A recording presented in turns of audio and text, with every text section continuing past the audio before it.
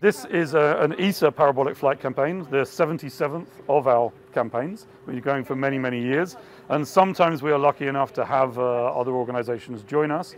Here we have many experiments, mostly from European member states, some professionals, some students, but a particular experiment with NASA this time. So we're very happy we found such a barter agreement for NASA to have their experiment here, and to welcome Karina and her team.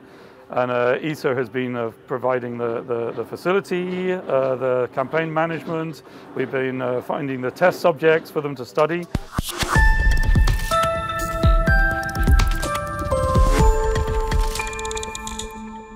I am Dr. Karina Marshall-Goebel. I'm here with KVR from the NASA Johnson Space Center Cardiovascular and Vision Laboratory.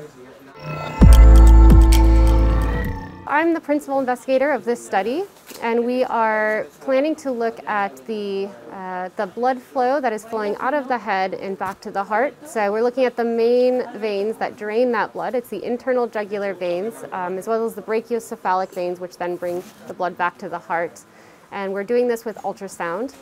We're interested in looking at this because we recently saw, during long-duration spaceflight on the International Space Station, stagnant blood flow that was not flowing back to the heart. It was sitting within the vessels. Some subjects also had blood going the reversed way, going back to the head, so very obscure findings.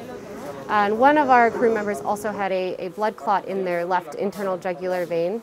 So we're trying to understand the timing of this occurring, these blood flow changes, if it only occurs during long-duration spaceflight, or if it also occurs during short-duration exposure to zero gravity, for example, during parabolic flight. That would help inform us if this risk of slow blood flow and blood clots is also a risk for spaceflight participants, commercial tourism, spaceflight tourism, short-duration missions to the moon, or if it's only really a problem for long-duration spaceflight.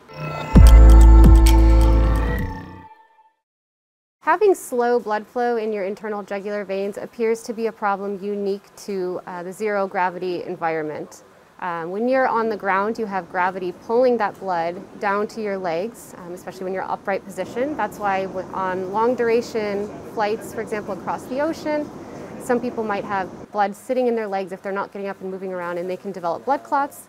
We have almost the opposite issue in spaceflight, where the blood is actually coming to the upper body and is sitting in some vessels like the internal jugular vein. And that only happens really in zero gravity, because you don't have the gravity pulling it back down. So we're able to use parabolic flight to measure these changes in the blood flow in the internal jugular veins, as these changes occur very quickly, within seconds upon exposure into the zero-G environment. So with using ultrasound, we can see these changes happen immediately and look at those changes in the blood flow through the internal jugular veins.